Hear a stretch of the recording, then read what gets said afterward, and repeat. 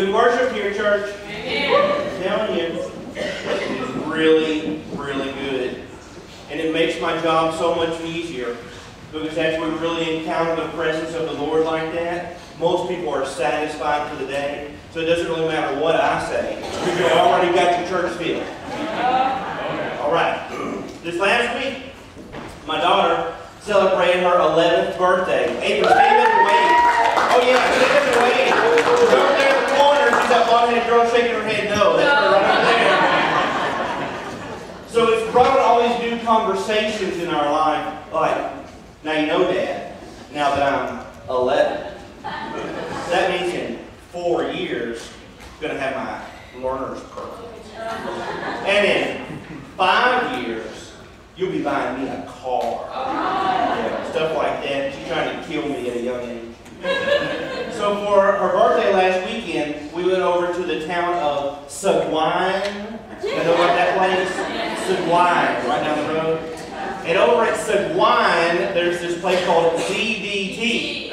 So we went to this ZDT place. If you don't know about it, it has all these cool things like, go-karts and arcades and this contraption of death. It drops you and then picks you back up, drops you again. And they have this brand new big wooden roller coaster right there on the premises. So we go in and we're getting signed up and getting our tickets. And the little guy that was selling stuff, he had to be like Employee of the Year. Because you could not have found anybody happier to be working at ZDT than this young guy. Okay, he's 16 years old. And, we're so glad you're here today. You're going to have the best day of your life. Well, he was excited about working at ZDT.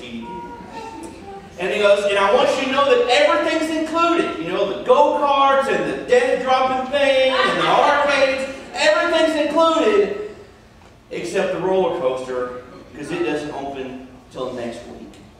Okay, so you could feel the momentum in my family. My wife, my daughter, my son, they love the roller coasters. I think that's fantastic. So they were like, oh man. But this guy doesn't like roller coasters. So I didn't show it on the outside, but on the inside I was going, ooh, thank you, Jesus. This is great. Because if it was open, they was going to make me ride it even though I didn't want to. I'm thinking, Lord, I am overwhelmed by your goodness to me. So then chipper 16-year-old guy says, so it's closed, not open until next week. But, it's bad, this is not good for me. But, for you fine folks, we're going to have a 2-hour sneak preview, unannounced. Nobody knows about it. The roller coaster is going to be open for 2 hours, and it opens in 10 minutes. So you can see my family. Oh, roller coaster! You can see me. Oh, roller coaster. So we go get in line. We're going to be the second car to ever go through this roller coaster. Okay, I've watched the news. I know people die on roller coasters. Y'all can tell me it's a Facebook hoax. It's not. I've seen it happen. So if there's going to be a good time to die on a roller coaster, it's probably the second car to ever go. So I'm just saying, Lord, don't let me die. Not today. I want to see you, Lord. Not today, really. I mean, I do, but not today. So we start the death climb, right? Tick, tick, tick, tick, tick. Oh, almost there. Oh, this is bad. I'm screaming. I don't like it. Whoosh! We go down the thing, we do all this. I got my eyes closed the whole time. Just go, it's almost over. It's almost over. It's like childbirth. We're almost done. Okay. Finally, I feel it come to a stop. Oh, thank you, Jesus. That is over with. I open my eyes and I'm looking at the sky. Oh, this is bad. So the roller coaster at the end, it goes straight up. And then it comes back down and does the whole thing in reverse. Horrible. Horrible. Terrible. So this is what I thought about after. Lots of roller coaster rides, they take a picture. You can see it in the car. So there's 5 kinds of people that I often see riding roller coasters. You look at that picture and you see number 1, You see the people that are sick, right? They get off and they are green and they are stumbling. They're going, shouldn't have had the roasted corn. They are sick. See that a lot. Number two, you always see the people that are mad. That's usually me, right? I don't want to be on this thing and my kids made me ride it. They're mad. They get off. They didn't like it, but they said they did it. They're just mad. Number three, there's always the ones that get scared. Right? I don't like roller coasters. That scared me to death. I hated it forward. I hated it more backwards. I'm terrified. Then number four, there's always the people that are kind of indifferent. You know, wasn't bad, wasn't great, didn't hate it, didn't love it. Didn't get sick, but don't really feel not sick. Whatever. Just a roller coaster. Then there's number five. Number five is the demented individuals, like my wife. And, they're thrill seekers, right? And this is their picture. Woo! They think it's the greatest thing ever. I want to not hold on. I want to fly through the air at 400 miles an hour and hope I don't die. Slide in and go, best day ever. Now you can see yourself in one of those five places. We've all been there. But when you think about it, regardless of your feelings about roller coasters, which one do you really want to be? Everybody wants to be. I wonder about in this train called life, or this roller coaster journey that we're on. I know a lot of people that live their life and they're sick. There's a lot of people that live their life and they're mad. There's a lot of people that are indifferent. There's a lot of people who are scared. But there's very few people that live life going, ooh, ooh, ooh, ooh. This is something else. Because they really understand the value of the statement that we only have one life. This is it. This is my one life. So I'm going to make the most of it. So this is where we've been. We started off saying, okay, we're going to build and maintain momentum. So we're going to love God and we're going to love others. That's our foundation. This is where we start. Then we're going to go back and we looked at the church and we saw, when they first got together, they focused on Scripture, the apostles' teaching. They prayed, they fellowshiped, they celebrated. We understood that we have to let go of what's behind us, press on towards what's ahead. We have to have that one thing we're going to try to be like Christ in our life. We saw that we are one body, lots of parts, all have to function, all have something different to do, but we're all connected through Jesus. And then last week we saw that on this ride, even with the right foundation, even when we are loving God and loving people, when we are following Scripture, when we are encouraging and we are loving each other, we still are going to have obstacles. Sometimes it's us. Sometimes it's the people sitting next to us. Sometimes it's the world. Sometimes it's the devil. But the obstacles are always going to be there.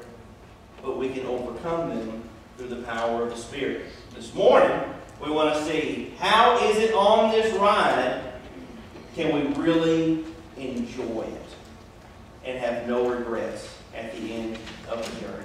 If you have your Bibles, turn to the book of Acts, chapter 16. We're going to be in verses 16 through 34. Lots of passages today. Acts 16, 16 through 34. Three things we have to do or know to enjoy the ride.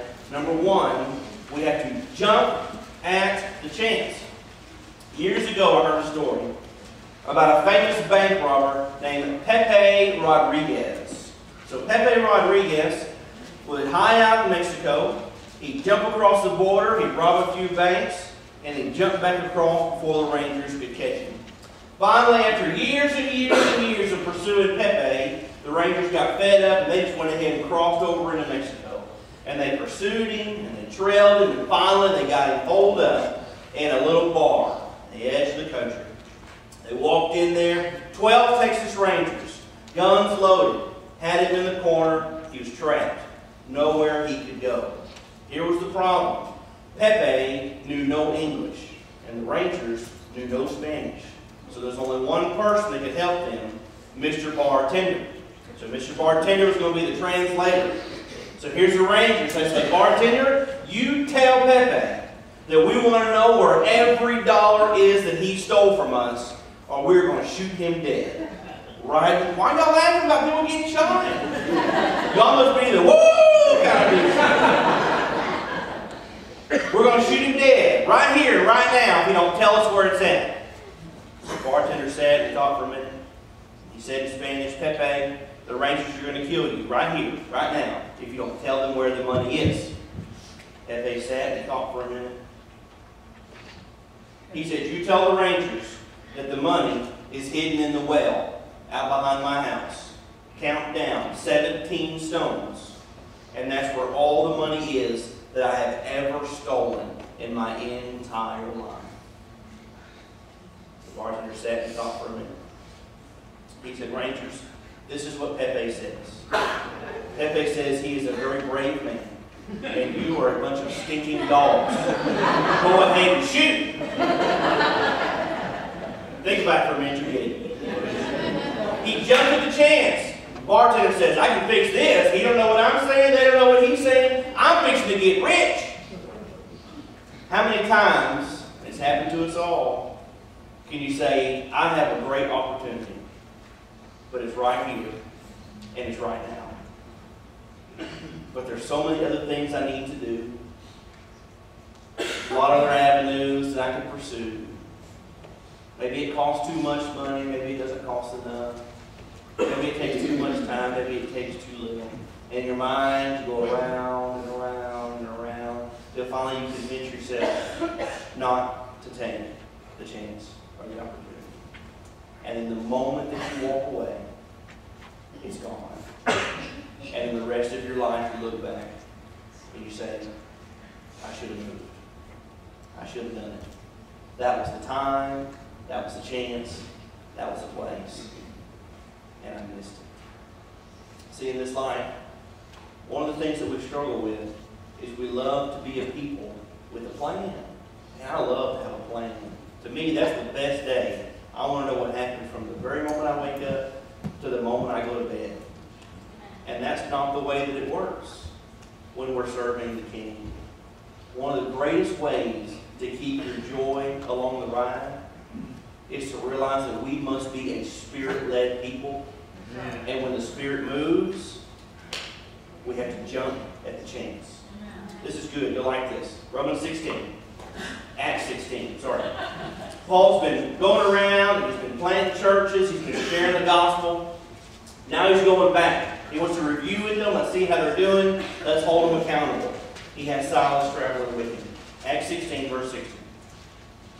As we were going to the place of prayer, we were met by a slave girl who had a spirit of divination and brought her owners much gain by fortune telling. Now, to me, a spirit of divination is a beautiful phrase, right? It sounds wonderful. I would love to be known as the pastor of First Baptist Church of Vernia because Josh Walters has a spirit of divination. Doesn't it sound great? Sounds fantastic. And a spirit of divination means that you have a demon within you that you can either tell the future or maybe the past or a hidden secret about somebody's life. So it sounds great, it's bad. Slave girl, maid servant, filled with a demon that gives her the ability to fortune tell. So this is their retirement policy. They take this young girl, they set her up in the square or outside the temple. They give her the original call me now, I'm Miss Cleo tarot card reading kind of thing. And they say, come and see our slave girl. She can tell you whatever you want to know about the future, about the past, or about your enemy's secrets. And she will do it for 15 shekels. And here they come, lined up down the road. So Paul and Silas come along, and this girl, she sees them. Verse 17.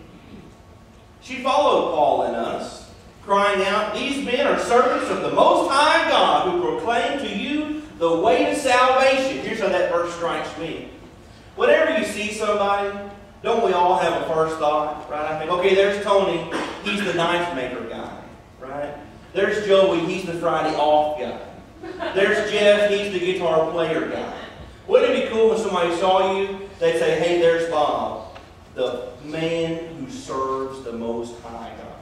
Right. Man, that's good. When your feet hit the floor in the morning, all the demons and Satan go, oh my Lord, he's awake. We're in trouble. I want to be the one who, when I'm outside and I get bit by the mosquito, he flies away singing, there's power in the blood.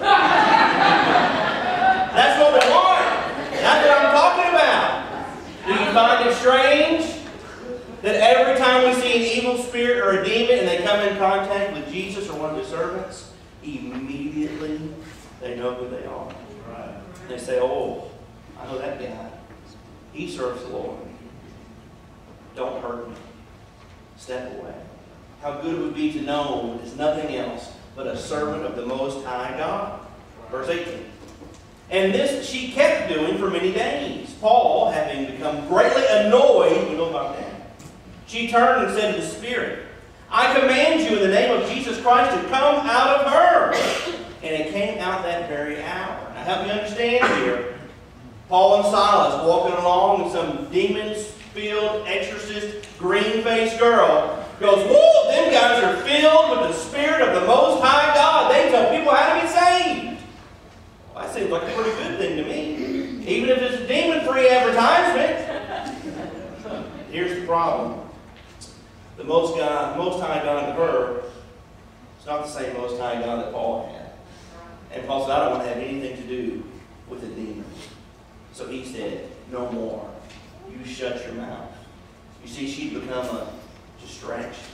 No matter what she was doing, following him around, she was in the way. So he said, get out of her, demon. And immediately it left. Here's what I think we have to see about this first part right here. Remember where Paul and Silas were going. Paul and Silas were on their way to pray. They were on their way to prayer meeting. They were not on their way to find people filled with demons and kick them out. That was not their journey that day. They were not on their way to find masters who had slave girls that they were abusing for money. That was not their mission. That was not their place. On this day, they were headed to prayer. And yet God had a divine appointment for them to meet that girl. Had this not happened, the following verses we're going to see would not have happened, which I believe changed Paul's life and his ministry. This was God's appointed time. So often what we do is we get on this journey and we're on the train track, and all we do is we think about where we're going, who's driving the train, who's behind us, does everybody have their luggage, is there something on the tracks? We think about everything except for just enjoying ourselves. One of the greatest joys that you will find in this life is walking with God so closely that when He gives you a divine appointment, that you can say yes, regardless of what it is. You see, too often we just get so focused on the destination, right? I'm leaving my house and I'm driving to church. That's where I'm going. My house to church, A to B. Quickest route possible. Don't look right, don't look left. Just get from A to B. When the truth is, the only reason that God ever had us go from A to B is because He had a little side stop over here for us on that day. But we'll never see it, and we'll never hear it, unless we're listening. Want to have joy? When the Spirit moves, jump at the chains. Number 2, you have to obtain an eternal perspective. There are things in this life that our finite brains cannot understand. For me, one of those things is the idea of eternity. Okay? I believe in eternity, absolutely, 100%.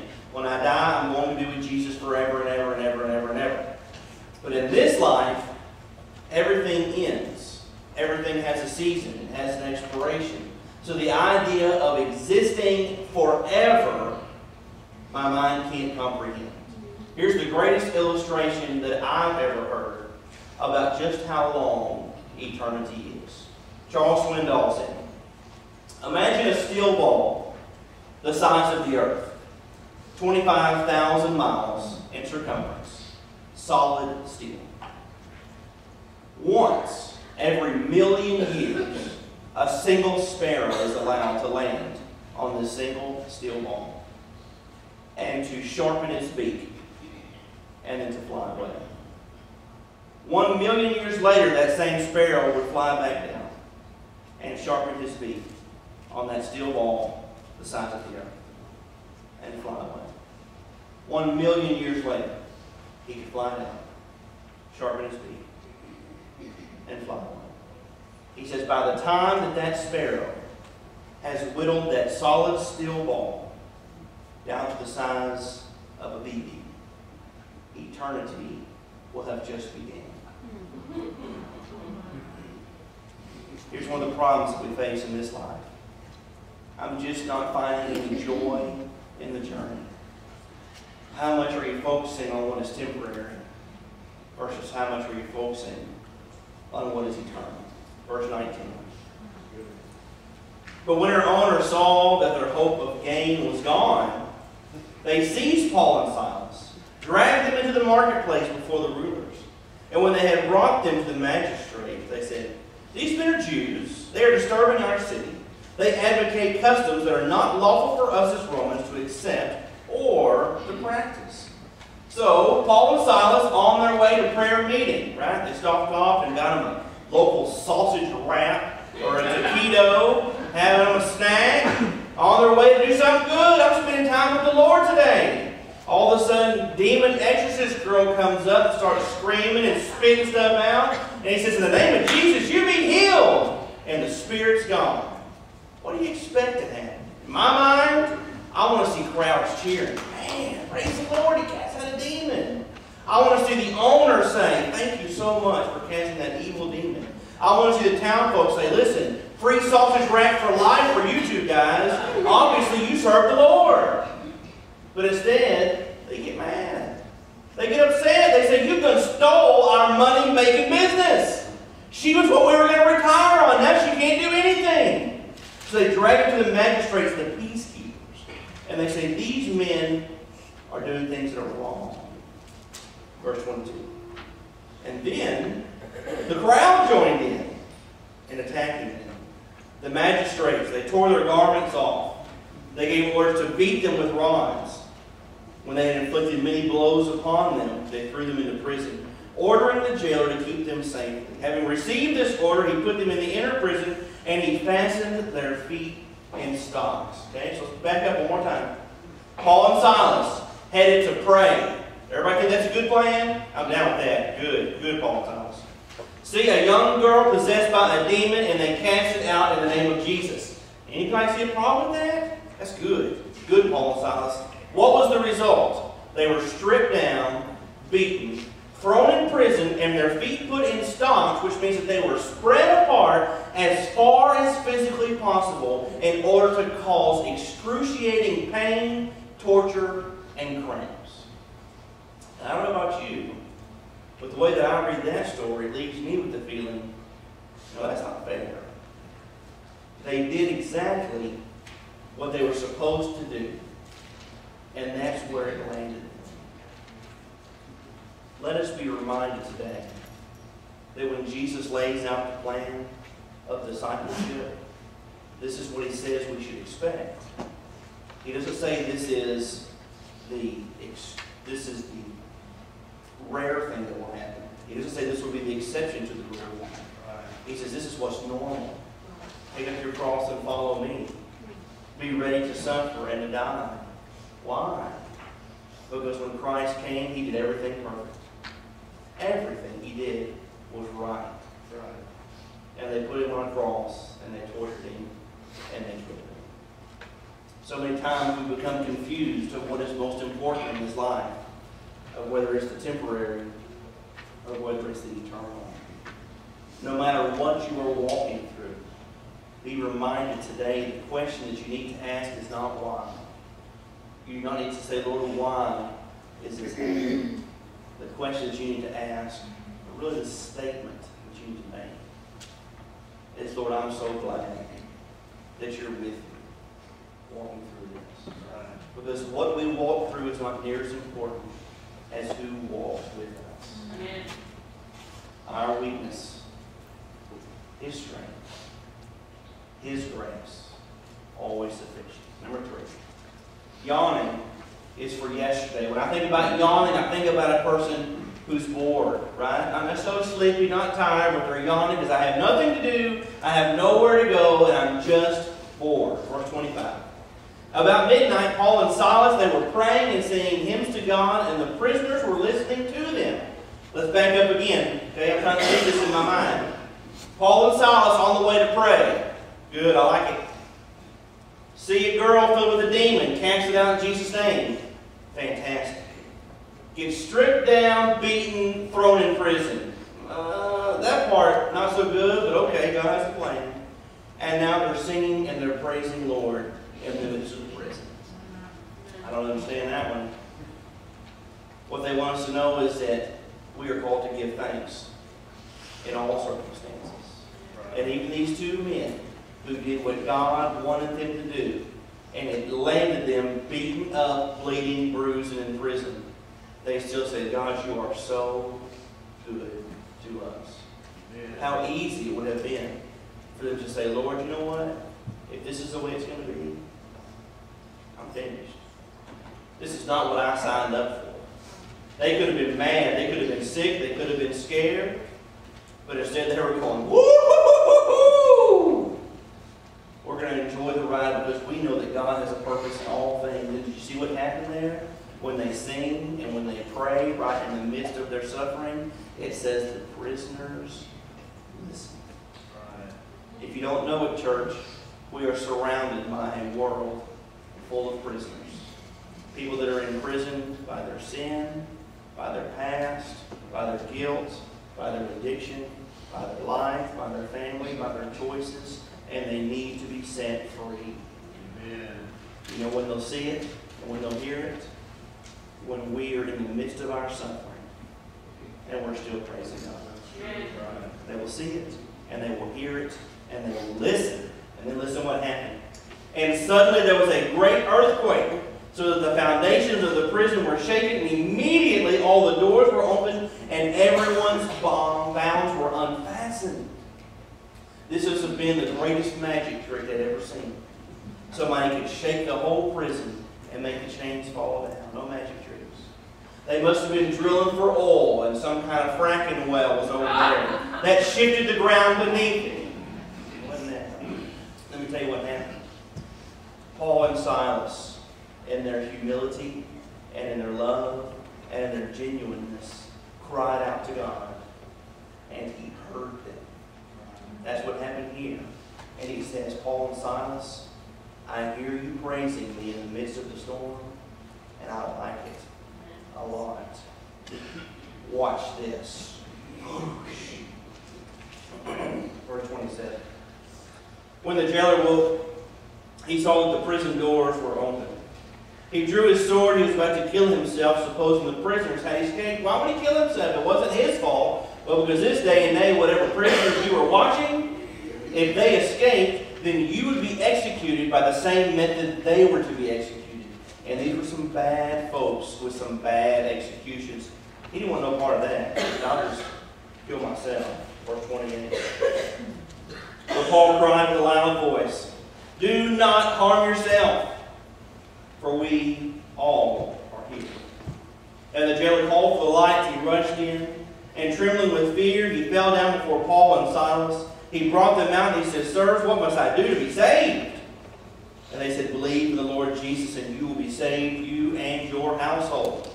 And they spoke the word of the Lord to him, and to all who were in his house.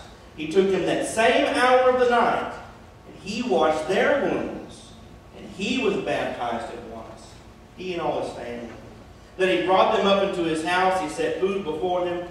He rejoiced along with his entire household that he had believed in God. Yeah. Can you imagine?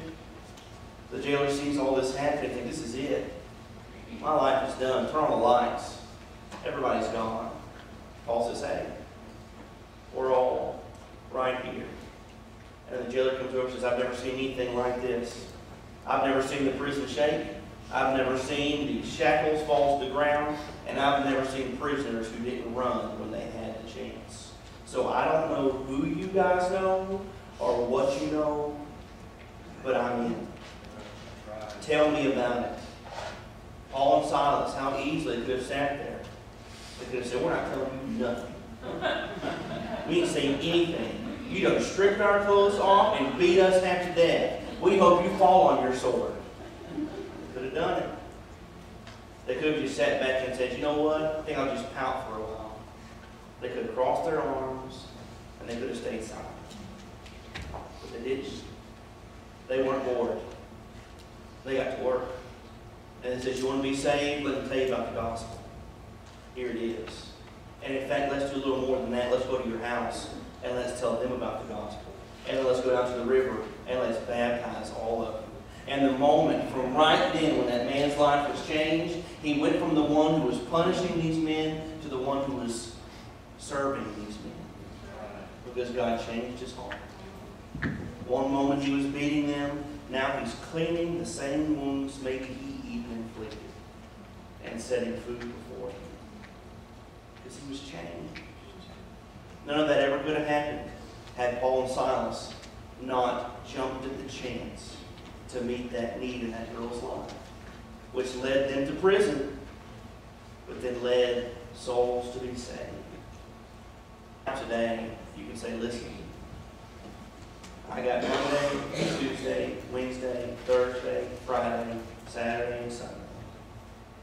And every day is exactly the same. I change clothes, but it's the same people, the same schedule, the same routine. And I'm bored, I'm dying, and I'm joyless. Let me tell you what to do. Stop. Stop right where you're at. And ask God to interrupt your life. And say, Lord, I will be led by your Spirit. And the moment that you call me to move, I will move. I will not say tomorrow. I will not say next week. I will not say that I can't because of yesterday. I will say, yes, Lord. Right now, I will move for you. Do not be hindered. Do not say, well, somebody else can do that. God has a journey for you. And if you allow the temporary to get in the way, it will block your view of the eternal. And if you get mad and grumpy and upset because things aren't going your way, then that will block what God is doing in your life. You want to have joy? You want to really experience a full life? Do you want to be that crazy, weird, radical weirdo who goes through this life going, woo-hoo-hoo-hoo, even when you're beaten and broken and downcast? Then you have to ask God to lead you. And then get ready to experience the great adventure of life. Lord, today, show us. Lord, show us so clearly how we are missing out on the journey. God, convict our hearts full well for those of us who are so concerned with getting to point A to point B that our destination interferes with the journey. Lord, so many things that we could do for your kingdom. So many plans that you have laid out. So many times that we could be absolutely overwhelmed. But Lord, we're too busy. Or we're too upset. Or we're too afraid. Or Lord, maybe we're too sick. Or maybe we're just too indifferent. And we're going with the flow. Just along for the ride. Lord, this life is a great adventure. And you never promise us that our days are going to be filled with happiness. But Lord, you tell us that when we focus more on our holiness than our happiness, then we will be a people of joy.